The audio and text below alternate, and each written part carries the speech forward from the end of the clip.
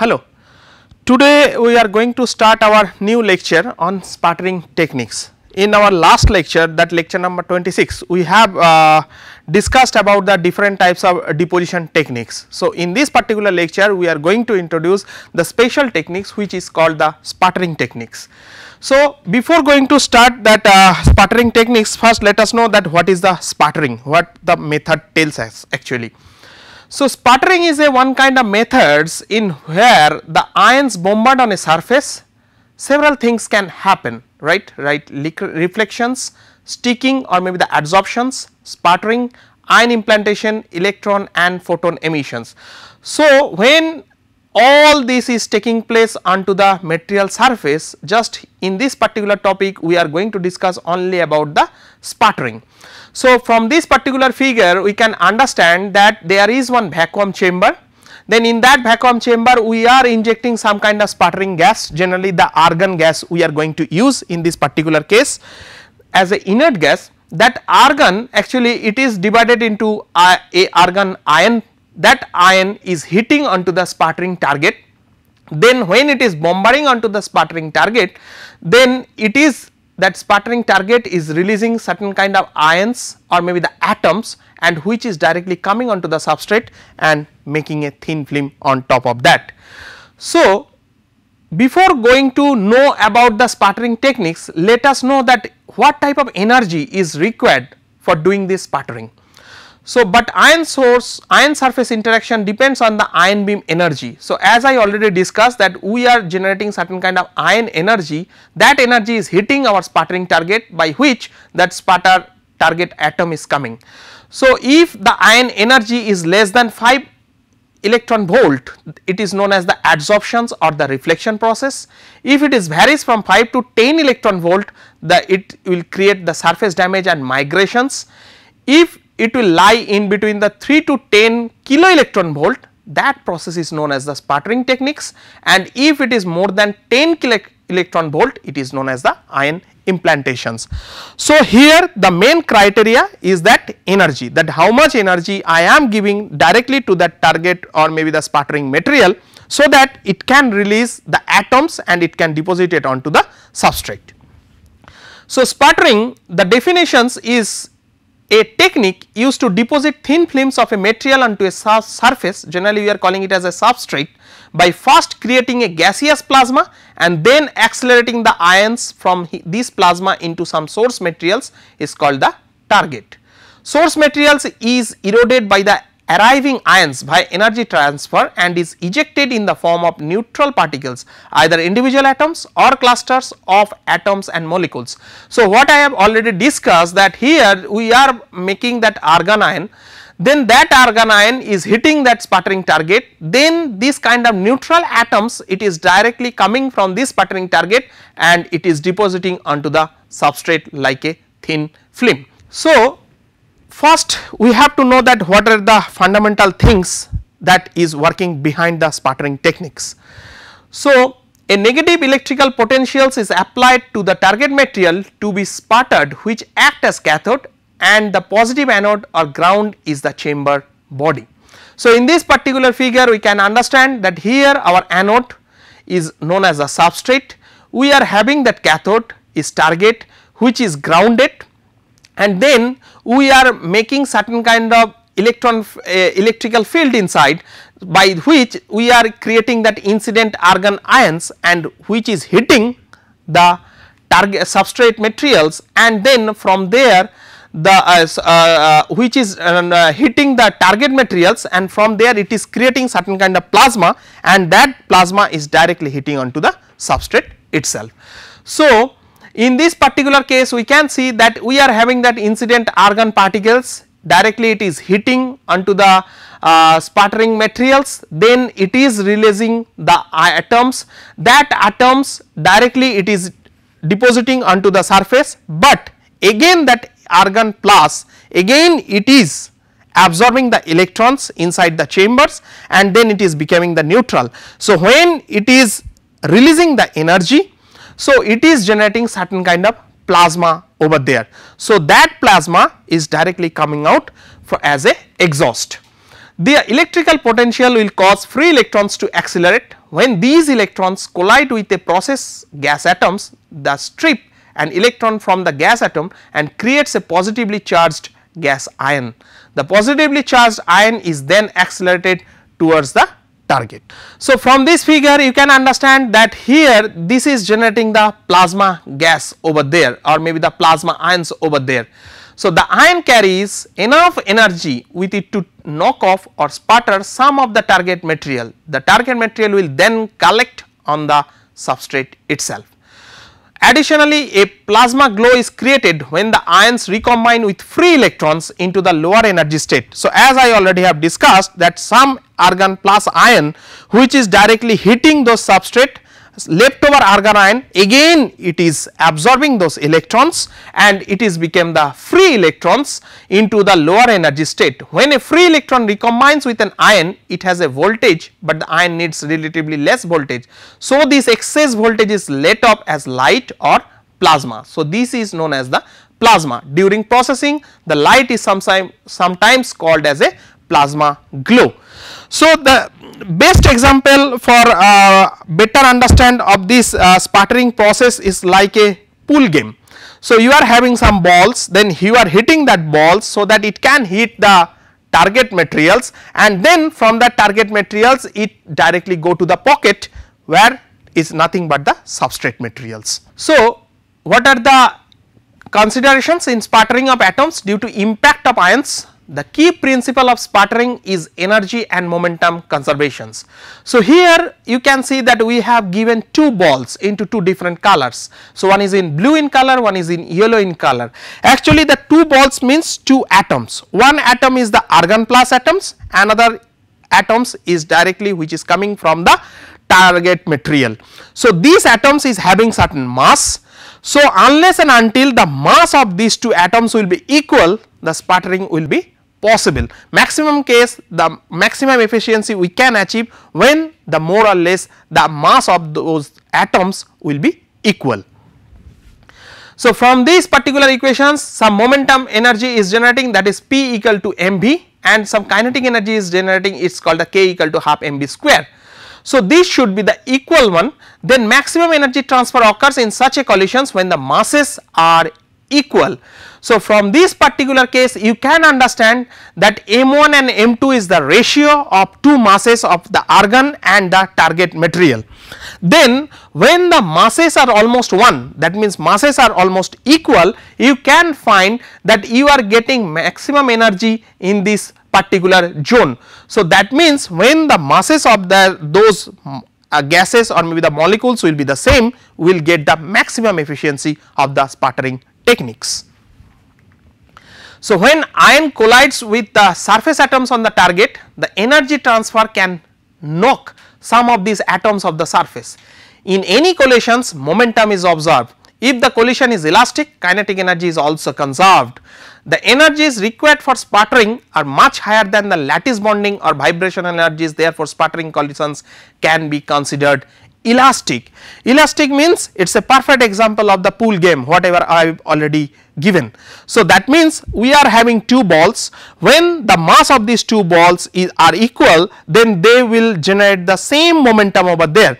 So, one ball just hit will another ball, so that whatever the kinetic energy it will gain, the same kinetic energy will be transferred into the same second ball, and the second ball will achieve those kinetic energy and directly it will hit onto the material or maybe it will hit onto the substrate itself. So, here is the examples that where we are getting the complete elastic collisions, where we are getting the completely inelastic collisions. So, in the first cases you can see the size of these two balls means molecules are almost same. So, when these balls are hitting these balls, the second ball is getting the same kinetic energy and momentum and it is rushing towards the substrate itself. So, in all of the kinetic energy is conserved, the collisions is completely elastic. Generally we prefer this one for our sputtering techniques, but when we are talking about the inelastic collisions, you can see from this particular figure that mass of these balls is half of the ball mass of the second one. So, here if it is m, it is 2m. So, your substrate your target materials molecules atoms mass are twice than the mass of your argon atoms. So, what will happen when it will hit, it is having some momentum, but that momentum it needs more, but it can't generate that kind of momentum, because momentum depends upon the m into v, but here the mass is half of this. So, when it will hit this material, it will not move. So, in that particular case, what we have to do? We have to either take the same balls, or this material's momentum should be higher, which is not possible at all. So, in this particular case, what will happen? These targeted argon ions, it will simply stick onto the target materials. So, there will not be any sputtering, or maybe the bombardment will be taking place. So, if the objects stick together, the collisions is completely inelastic, some or all the kinetic energy is lost, because it will not transfer from one body to the another body. What are the key factors for proper sputtering? First is the choice of the particular ions, because we have to know that what ion will hit the another molecules, or maybe the another materials, and what are the masses of those materials. If the masses of those materials will be equal, then you will get the best sputtering materials, or maybe the best sputtering results. The atomic weights of the ions and the target atoms should be close. Proper pressure for a sustainable plasma, 10 to 1000 millitorr you have to maintain inside the chamber. Suitable cathode voltage, so that the ions will have sufficient energy for sputtering. E ion is more than 100 electron volt, and voltage at the cathode should be varies in between 2 to 5 kilovolt. Correct angle for higher sputter yield 60 degree to 70 degree from normal. Consistent substrate voltage and temperature for a clean film. So, here I will in the next slide I will discuss about the what is the incidental angle generally we have to follow, because I am having this pointer in my hand. So, if simply I will drop this one, it will hit the material directly, or maybe that heat will hit the floor directly. So, what will happen? Whatever the molecules are there, simply that molecules will go inside it, or maybe it will be closely packed. But if I will throw it like this way into some angle, so what will happen? It will hit into some incidental angle, so that some molecule from the target it will directly come and it will deposit onto the substrate itself. So, in this particular case you can see that when we are following that 90 degree, means directly the incidental angle is perpendicular. So, you are getting totally 0 value, but if you are following the 60 to 70 degree, then your efficiency is the higher, means bombardment or maybe the releasing of that atoms from the target is higher. So, that is known as the sputter yield. So, sputter yield is nothing but the number of emitted particles, number of the incident particles, means how many argon atoms I am using to releasing the target atoms. So, if I will release only one argon atoms and it will release 10 argon atoms, so the sputtering yield will be 10. So, that means I am using less energy, but still I am getting the more results. So, rate of deposition of thin film is proportional to the sputter yield. It depends on type of target atoms, what type of atoms, whether it is closely packed or maybe the loosely packed, or how much energy it needs to release from the target substrate surface, binding energy of the target atoms, relative mass of ions and atoms, incident ion energy, angle of incident of ions. So, these all are the key parameters for choosing the sputtering material. Then from this particular graph we can see that angle of incidence and the sputtering yield. So, whatever already I have explained, that if it is totally 90 degree, that means simply it will drop from the top and directly hit to the bottom. At that particular case the sputtering yield is almost 0, but when we are making it around 60 to 70 degree, we are achieving the maximum sputtering yield strength. And the right hand side figure, it has been taken from some journal paper. It has been made by R.V. Stewart and K.V. G.K. Weiner. So, they have derived for different materials how the sputtering yield is varying. So, we are having some kind of ion energy. So, at the 600 ion energy electron volt ion energy, so we are finding that at argon atmosphere the silver is giving the maximum sputtering yield, then copper, then palladium. So, like this way it is going to the down. So, we have till now discussed about that what is the sputtering, how we are doing the sputtering. Now, our main concern is that why we are going to use this sputtering techniques for preparing the thin film. So, in my last lecture and till now I have discussed about the different types of deposition techniques. So, now I am discussing that what is sputtering, but before going to know we have to know that why we are doing this kind of sputtering techniques, what are the logic behind it, what we are getting from that. So, instead of using direct heat to eject material from a source, we can bombard them with high speed particles, good uniformity of the deposited thin films, and the thing is that here you are getting the purity of that particular coating, because you are hitting that material, it is releasing certain kind of ions. So, that ions is directly coming and it is depositing onto the thin film. So, here is a less chance of any kind of impurity over there, and the whole thing is we are doing into the closed chamber. So, and another key advantage of sputtering is that wide variety of material can be sputtered in a reactive atmosphere. Here this is a very good example of the molybdenum oxide thin films. So, in this particular case we are introducing the argon gas inside the chamber, then we are having some cathode sputtering target. So, directly that argon atom is hitting those one. So, then from here we are generating the molybdenum particles, then that molybdenum particles is going and it is depositing onto the substrate. But here we are doing the another more advanced techniques. What we are doing? We are giving a layer of oxide onto this substrate. So, it is releasing the oxygens and from the target you are getting the molybdenum. So, what is happening? They molybdenum and oxygen, they are reacting together, they are forming the molybdenum oxide, and then that molybdenum oxide is depositing onto the target material. So, that is why it is called the some kind of reactive sputtering techniques. Then we have to know that what are the different types of sputtering based on power sources. So, first one is called the reactive sputtering, then direct current sputtering, magneton sputtering and radio frequency sputtering. So, as I already told, anyhow we have to agitate the target material. So, in which way we are going to agitate the target material? Depending upon that we are doing this kind of classifications. Simply we can use the heat energy so that the sputtering atoms can come, either maybe we can use certain kind of DC current or maybe some kind of magnetic force or maybe some kind of radio frequency, so that atoms can directly come from the sputtering target.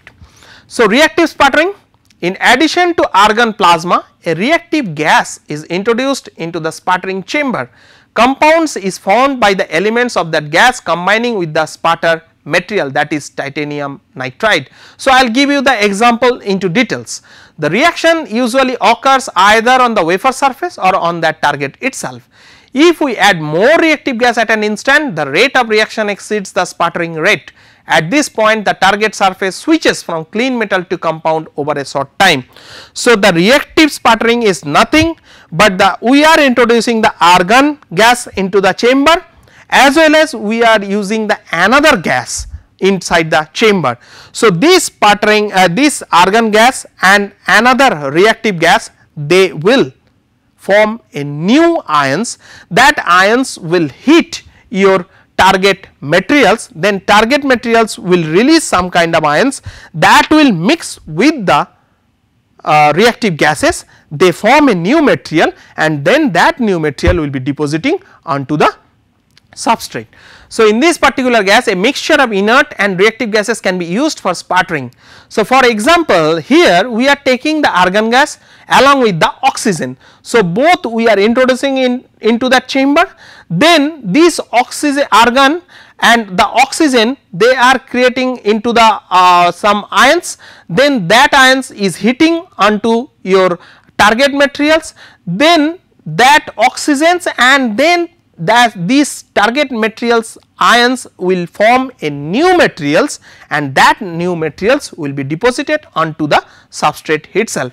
So, here if we want to generate the oxides, generally we are using the alumina oxide, silicon dioxide, tantalum oxide plus oxygen. If we want to make the nitrides, then tantalum nitride, titanium nitride, then the mixture of nitrogen and ammonia gases we can use. For carbides we can use titanium carbide or maybe the tungsten carbide.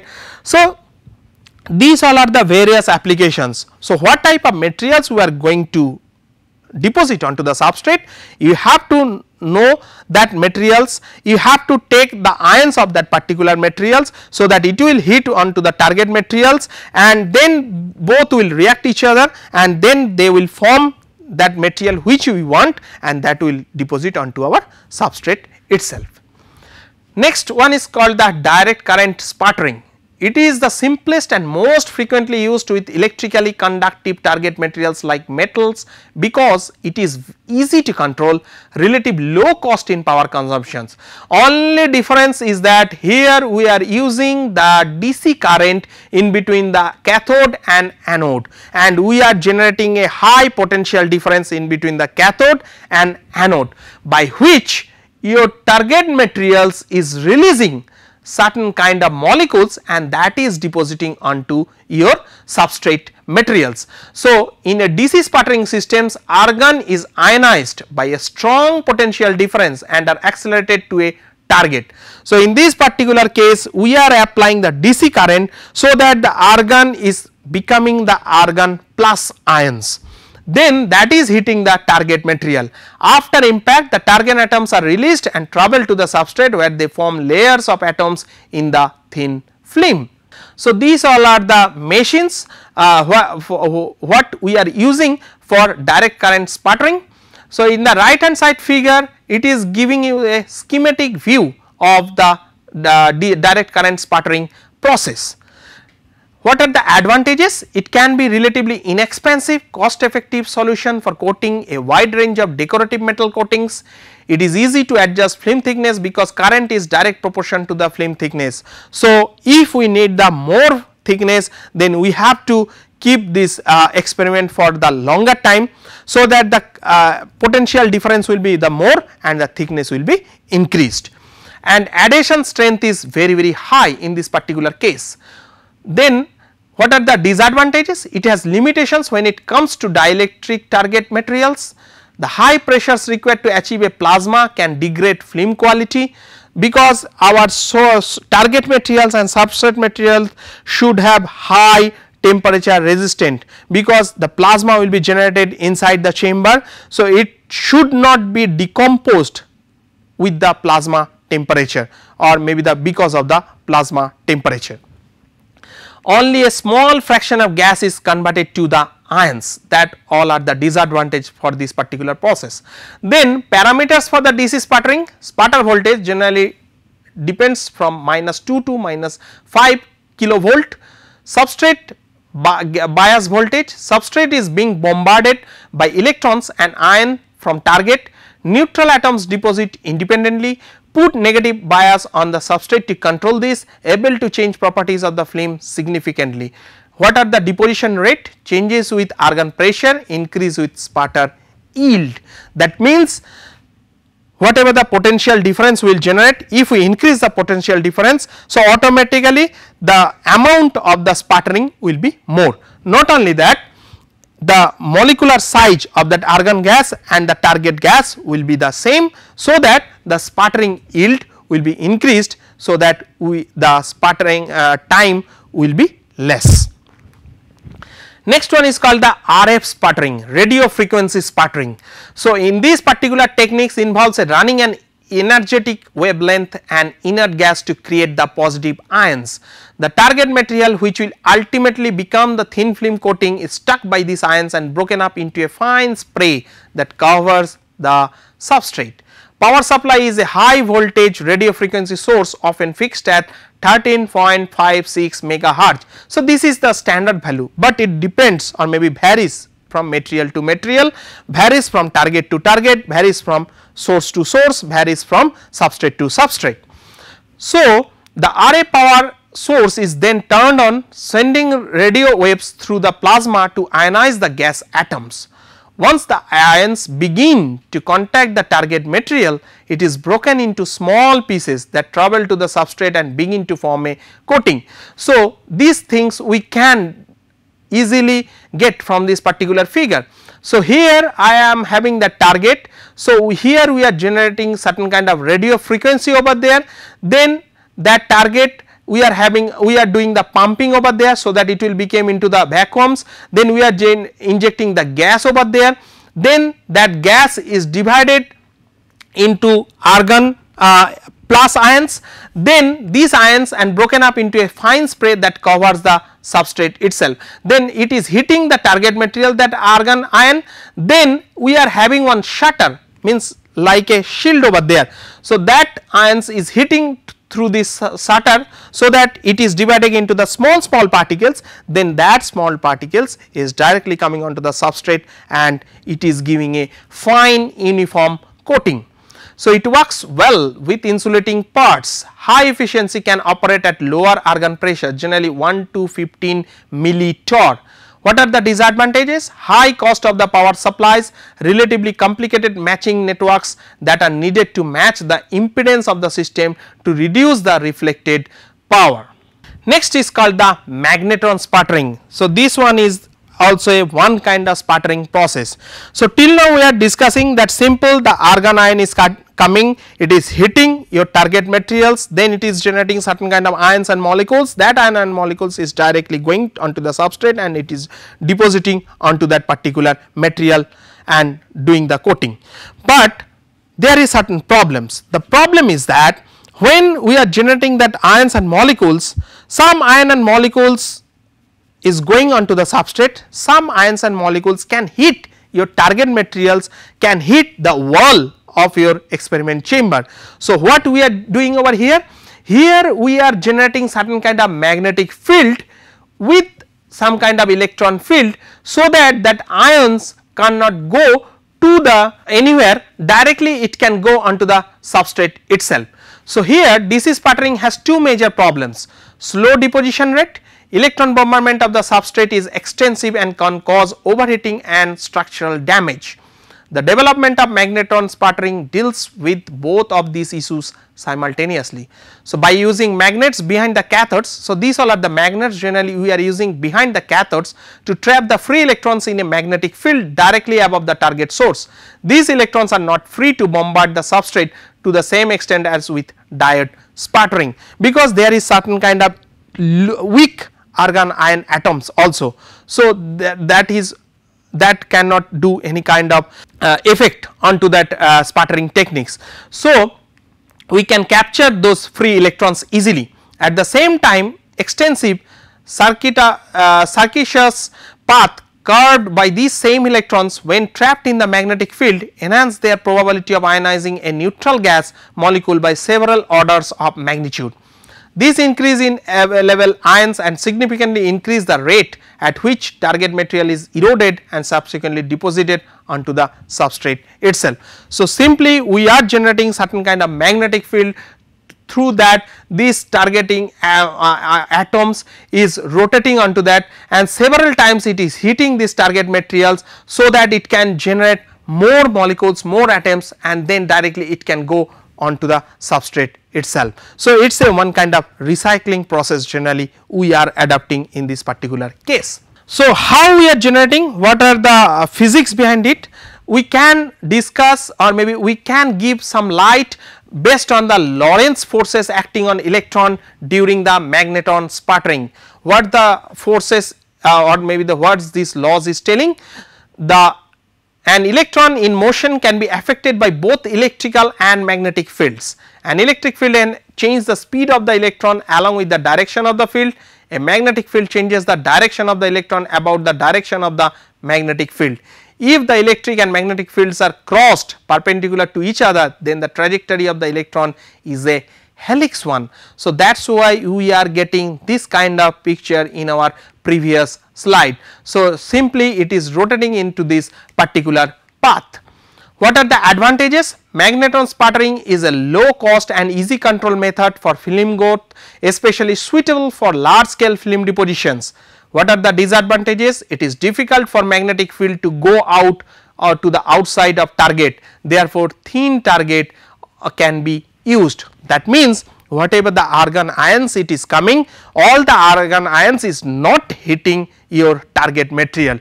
To hold these all argon atoms, so we are generating a magnetic field near the target materials, so that all the atoms can be captured, then it can rotate and it can't go beyond that field and it can hit the target, so that the efficiency will be more for this particular sputtering techniques. So, in our next slide, just we are doing the comparison in between the different sputtering techniques which I have already discussed. So, first one is called the DC sputtering. So, where we are generally applying the DC voltage and the target must be conductive. In the radio frequency sputtering, applies an AC voltage to the target at frequencies more than 50 hertz, target need not to be the conductive. This is the added advantage for this particular sputtering techniques, where we can use the insulator materials, semiconductor materials, or maybe any kind of materials. Then we have already discussed about the reactive sputtering, where generally we are using some kind of reactive gases such as oxygen added to the chamber, reacts with target, produces forming the deposited materials. So, here we can introduce the nitrogen gas for making the nitrides, we can introduce the oxygen gas for making the oxides. So, any kind of compound materials we can generate onto this particular sputtering techniques. And last one is the magnetron sputtering. Addition of magnets behind target controls the movement of the electrons. Increased ionization at cathode leads to higher yields, because there is some weaker argon atom, or maybe some argon atom is directly not hitting to the target materials, it is escaping from that. So, we can capture all those electrons, and so that it can hit the target materials, and then target materials can release the molecules or maybe the ions. So, the efficiency will be much better than the 3 sputtering techniques. So, now we have come to the last slide of this particular lecture, and in summarize we can say that covered some basics of sputtering techniques, various stages in the process of sputtering already we have discussed, need of key parameters for proper sputtering, principle of energy and momentum compensation during sputtering techniques. Briefly we have discussed about different sputtering techniques like DC, RF, magnetron and the reactive. So, this is the whole summary of the sputtering techniques which we are using for making the thin film. Thank you.